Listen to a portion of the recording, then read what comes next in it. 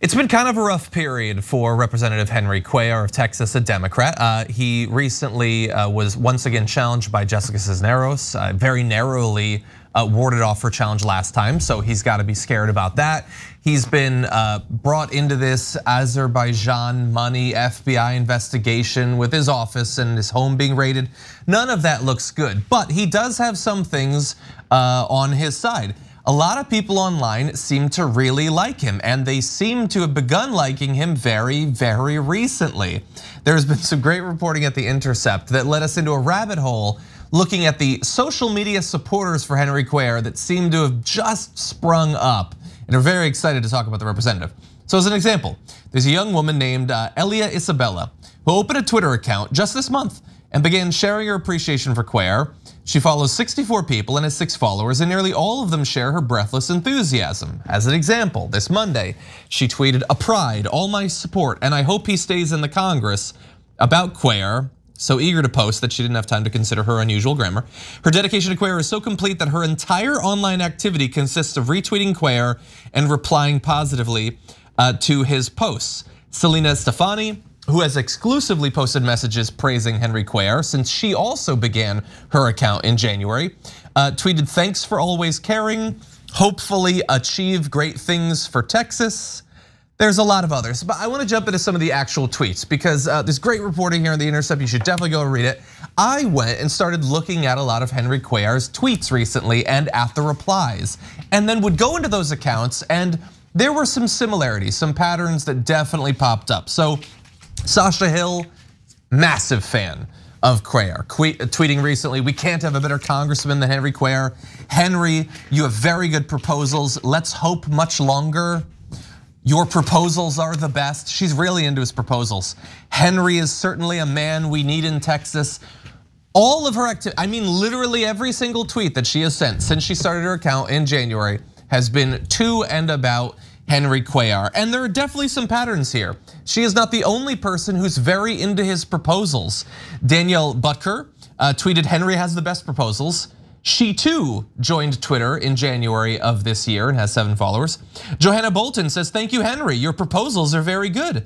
She has 5 followers and also started her account in January 2022. In fact, if you go as I did, you will notice that there are only 2 times that the vast majority of his supporters seem to have started on Twitter.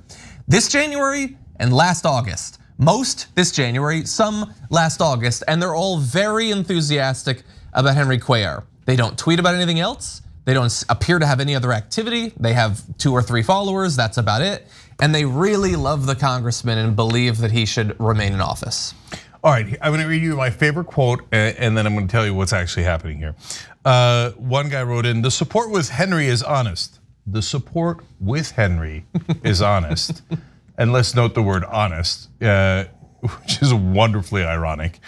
And then they continue, "He's a hardworking and prepared man." You know, people on Twitter are always coming out and saying, "That guy's prepared, I like him because he is prepared." Detail oriented. A lot of talk about details on Twitter. Anyway, then the same guy continues. "Henry is a great example. My vote is for he." Is your vote for he? Well, that is an interesting observation by a non-bot, real human being, I'm sure. So what's going on? So everybody's in the bots and trolls game now. And before it was seen as conspiratorial to say, "Oh, there are trolls and bots on Twitter." I'm always amused when people say that. And it's almost always the people who are using trolls and bots that say that, okay? So there's been trolls and bots for almost as long as Twitter's been around. And were there actually Russian troll farms? Yes, there's no question there was. Anyone saying there wasn't is probably part of those farms, but not necessarily. There's dupes out there, and they're like, "Oh, I saw a whole bunch of people agreeing that Putin is very sexy. My vote is for he." Okay, and so, but that's like just tip of the iceberg. There's a great variety of trolls and bots. There's the fake left wing, there's the right wing who invented trolling in the first place, right? Locally here in America, there's the alt-right who is just who probably is the best in the business, honestly, in the trolls. And then now my favorite set of guys, and I've been tweeting about it for weeks, so I love that they intercepted this story, okay, is the corporate Democratic trolls and bots. They're the funniest because they're so obvious and they're so bad at it, right? The alt-right guys do certain patterns, right? And you could tell they got sent over from 4chan or 8chan or 18chan or whatever they were doing these days, right? And they all have similar talking points, and they'll hit. And if you ever want to see where all the trolls and bots meet, check out my Twitter feed, okay? Because I will get attacked by right wing, fake left wing, corporate Democratic trolls and bots all at the same time. And you will notice patterns over and over again because they are given talking points to attack people with, right? So the right wing will attack me on these two things. The corporate Democrats will attack me on two completely different things, but it'll always be the same. Like Bobby and Susie will both agree from the corporate Democratic wing that okay, in fact, I'll give you one, right? You lost your election is almost strictly corporate Democratic consultants, okay? They're like, we have done the research on Uygur. He lost an election. We will now use that as a talking point. Why should we listen to you? You lost your election. And every one of them will say the same thing. And then you click on their account. Oh my God, this person was animated about primaries and joined just last month on Twitter. And sometimes I'll out them, and then their tweet and their accounts will disappear magically. Yeah. Okay. Well, and I would say that based on what you just described, we can now infer what Henry Cuellar's campaign thinks his big weaknesses are. He's very prepared. He has great proposals, lots of experience. They're very worried about that. They think that that is how they can fight off Cisneros. Cisneros is presenting herself as someone who actually cares and is going to try to accomplish things. Henry Cuellar hasn't done a damn thing other than get mixed up in Eastern European financial crimes, apparently. And so they have to pretend that now he has proposals. And of course he's experienced. She's not experienced. She's a total newcomer. You shouldn't trust her. It's like the most obvious, predictable propaganda.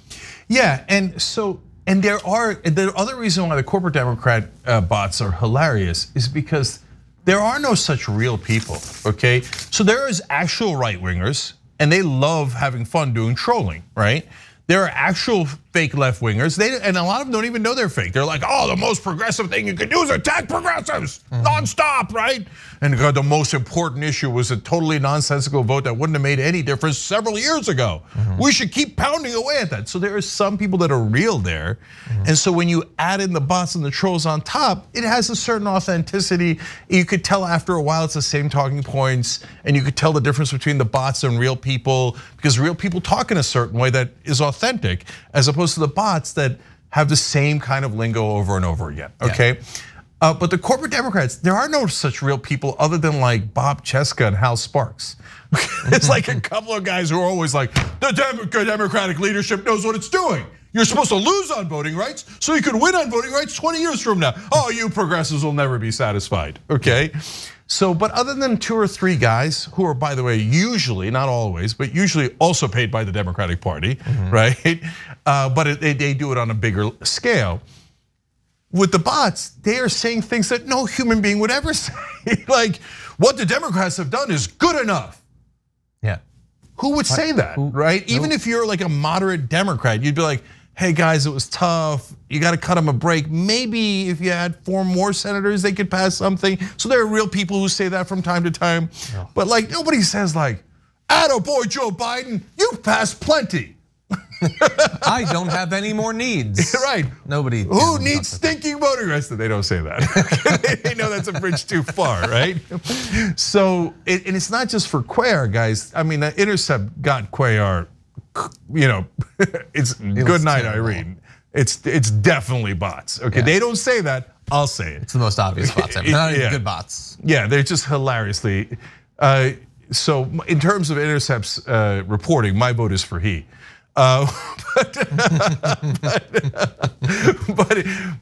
they're all over the place. You go on Twitter, and if you criticize Democratic leadership or Joe Biden or Nancy Pelosi, corporate Democratic trolls will show up, as they certainly do for me, because I'm a marked person on Twitter. Like, this guy's a pain in our ass. Make sure you go on his Twitter. I don't know, they must have a list, right? And so, in fact, we could do it live on the show. I could do a tweet against corporate Democrats and their bots will come up.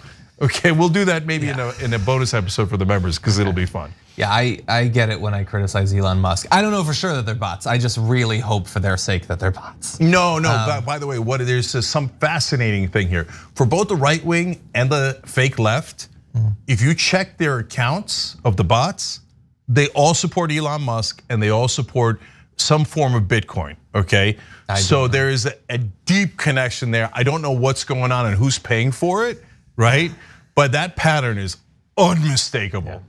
Yeah. We should also just clarify to close this out, The Intercept did reach out to the Cuellar campaign and they did not respond to this. Obviously, they're not going to. I would love for Cisneros' campaign to respond. It hasn't happened. Oh, and if it's not clear, we like to admit our bias. Obviously, we like Jessica Cisneros. I've endorsed Jessica Cisneros. I think that she's a great example and my vote is for she. So, okay, if that hasn't been clear. I want to make it even clearer, okay. Jessica Cisneros for Congress.com. We'll put the link down below if you're watching later on YouTube or Facebook. Check the description box for links, including the link to the Intercept article, which is brilliant. And by the way, you could just Google Jessica Cisneros and you'll get to the right place. And she's fantastic. She's a just Democrat. She's a progressive. She's authentic. She doesn't take corporate PAC money. Cuellar, by the way, on top of being one of the most corporate and corrupt Democrats in Congress, also has the FBI investigation of, I mean, he's so corrupt, he did it illegally. Like, that's crazy, right? I mean, it's like Dinesh D'Souza. Like, how do you get caught with this system? I mean, you could do legalized bribery till the cows come home. But he's like, oh, some Azerbaijani guy wants to funnel money to me? Sure, right? So that's what he's under FBI investigation for. And on top of that, he's anti-choice. Yeah. In Texas, where they have vigilantes hunting people who are having abortions, Cuellar is on the right-wing side of that. So get him the hell out of Congress. Yeah. That's not our bias, that's our perspective, and and he has earned that kind of scorn. And my vote is also for she. Thanks for watching The Young Turks. Really appreciate it. Another way to show support is through YouTube memberships. You'll get to interact with us more. There's live chat emojis, badges. You've got emojis of me, Anna, John, JR. So those are super fun. But you also get playback of our exclusive member-only shows and specials right after they air. So all of that, all you gotta do is click that join button right underneath the video. Thank you.